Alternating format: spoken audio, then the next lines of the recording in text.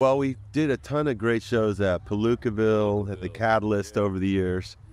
And I remember one of the first times I played there, I had my little son, Ade, who was there. And we went to the roller coaster. And he was really excited to get on the roller coaster until about like 10 seconds in. And we both freaked out because it's wood. It's actually a wooden roller coaster. And it doesn't look like it's that much, you know, it doesn't do all kinds of spins, but it's so shaky. It's like this chair, you know, it's like noisy. Yeah. So that was a good wake up call. Yeah, I just remember loving the gigs at Palookaville and the Catalyst. I mean, just so packed and tight in there. And I remember we had this old keyboard player, Ramon. It was so tight and hot in there. He came back to the dressing room and he just said, "Oh my God, it's too hot." He fell down the stairs and laid down on the floor. He said, "Oh God, I can't do this. I can't." That's how tight and packed it was. It was awesome, man. Great shows. Also, we did a show at the Civic Center. Yeah, it was nice with Carl Denson. I remember it was a great show. Woody Harrelson came. He was backstage at one of the shows. Yeah. And he had these gooball. You remember that? Yeah. And he ate the whole thing at once. And he was so buzzed. He pulled down his pants and everybody around him pulled down their pants. You remember that? Yeah. Crazy shit that's coming to my mind. Thank God there was no social media then. No, it's time social media, man, but it was hilarious, man. We're about to play at Red Rocks in Colorado. That is an amazing venue, and we kind of treat it like the Super Bowl. We put it's always in the beginning of our tour, so we kind of put our best foot forward, and it propels us into the rest of the cities that we have after that. So that would have to be the top one. Pretty much everywhere, man, is the same message, the same response across the world. You know, it's the same. So we can't really pick like this is better. Everybody have the same impact. Yeah, we just did Byron Bay. That's one of my favorites. Oh, Australia. Australia. It went off, man. 2 nights in a row. It's crazy. I mean, music is a great leavener. You know, it's like people come in with whatever weight from the world that they're carrying from their lives personally, and they come out, and as soon as the music hits, you see them start to dance. You see them start to open up. They smile. They laugh. They sing along. They high-five a stranger. They hug their best friend. They sing loud and out of tune with thousands of other people, and go out feeling just like a little bit taller, you know. And that's why I've, you know, and all of us have committed our lives to music, is for that experience, because we believe in, you know, the healing power of music to get people through the challenging times of all of our lives. And right now is an incredibly challenging time. So, man, it feels good. It was a painful time for so many musicians, you know, and you know, for those of us who've been doing this for, you know, 30 plus years, you get used to it.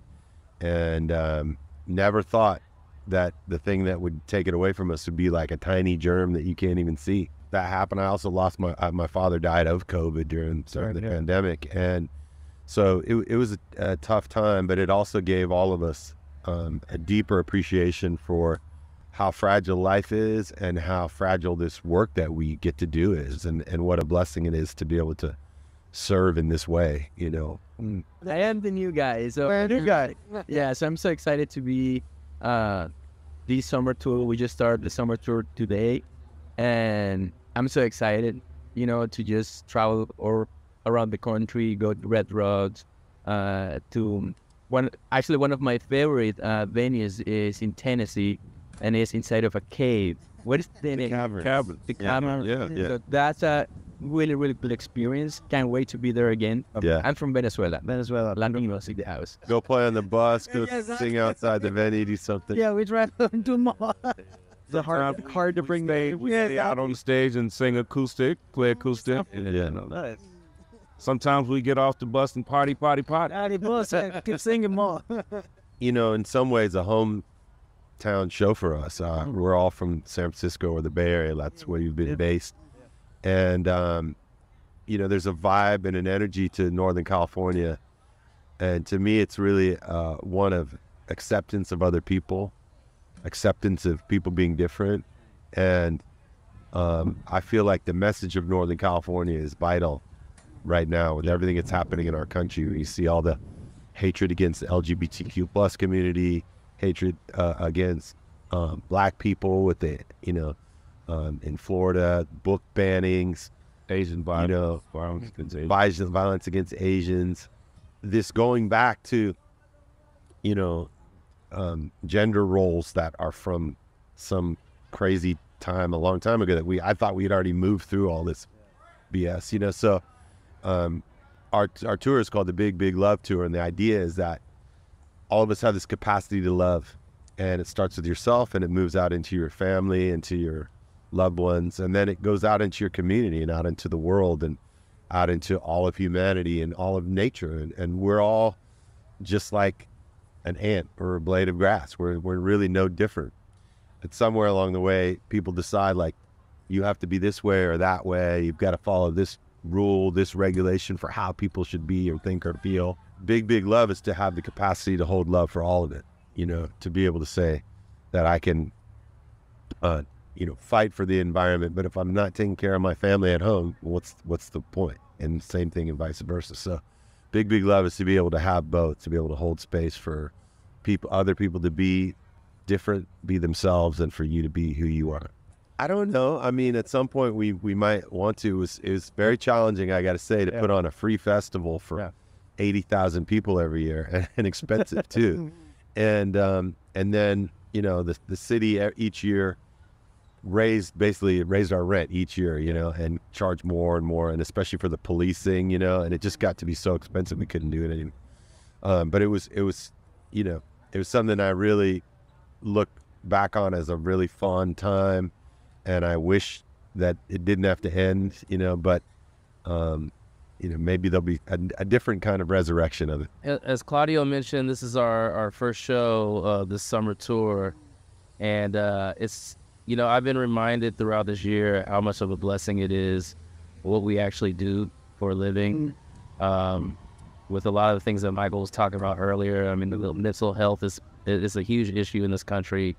Economic scales are very heavy on people coming out of the pandemic, and the fact that we're still able to do this when during the pandemic we couldn't do it at all. It's really something that I don't take for granted. I don't think any of us do. And so I'm just really happy to go out there and make people's day for the couple hours that we're up there, and to continue to do that throughout the summer. I mean, it's just like, this is a dream. It's a dream. I'm so excited I mean, the weather is kind of cold, but I'm ready to go there and just, you know, beat the stage and light it up. Bay Area, right? Get some new songs heard. Nice. I'm gonna do out. Playing some new stuff, you know, getting that energy going out there. I think just, you know, encourage one another to speak and speak up and to talk about whatever's happening in your life. And, you know, there's nothing that any of us face that's insurmountable. And a lot of times we need help.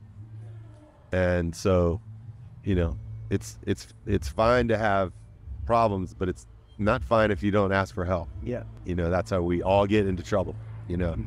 And so just to encourage one another and to be open to hear each other as friends. And when you need professional help, to not be ashamed or afraid to go there too. But I really feel like more than anything else, it's the people, you know, the 5 people in your life that are closest to you. That's really your mental health support network right there. Yeah. That's a wrap. All right, dear. Appreciate it, man.